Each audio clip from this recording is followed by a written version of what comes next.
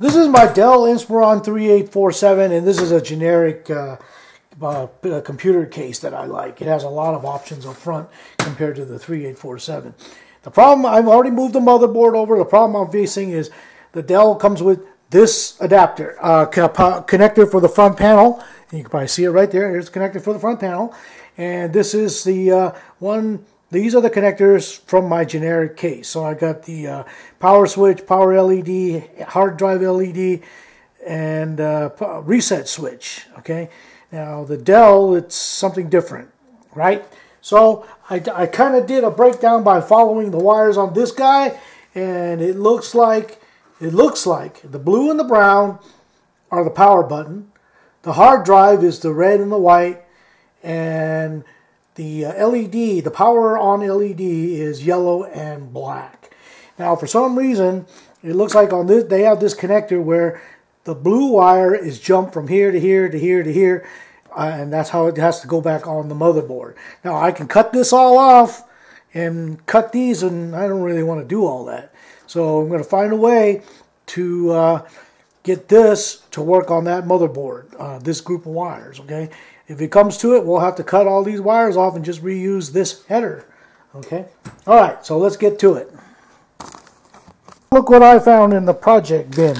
A long time ago, I was doing something else, and I bought these things off of eBay.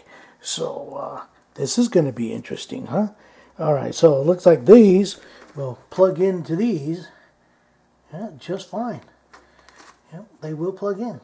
All right, so I'm going to use that to jury rig what I think needs to happen. Alright, I made this video to help those out who are trying to put a Inspiron 3847 motherboard, that's the Dell Inspiron 3847 motherboard, in a regular computer case, alright, generic computer case. So what I figured out is, looking at if you got the motherboard in there with the CMOS battery down here, and the SATA connectors down here, that's the orientation. This is how it is. You're looking down onto the motherboard. Let's say start with the right side. For top two, the pin number 1 from the top, the second one down, that's your power LED. All right, and then the third one down is the power switch, and then no connection, and the key, and no connection. All right. Now on the left side, you got the pin 1 and pin 2 are your hard drive LEDs. Now here's where it gets tricky.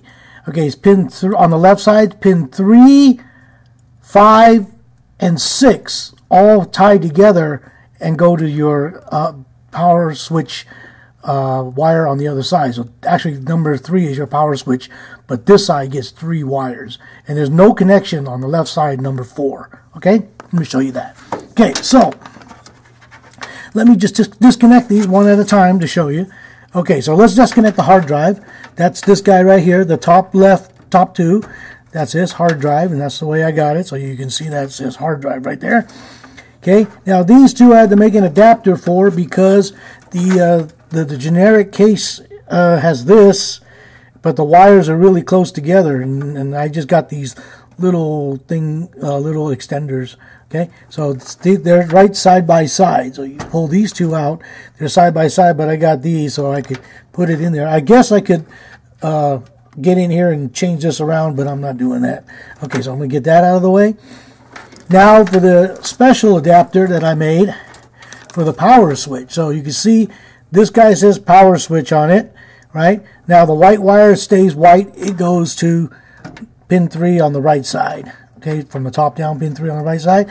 Now these 4 bluish looking wires, they all splice together under here and they come out as one blue. So you got the white on one side and the blue on the other side, and you just plug that into your power switch. And I went white to white and blue to blue, right? So it doesn't matter. So okay, there you go. So if you don't do it that way, the motherboard won't post, okay?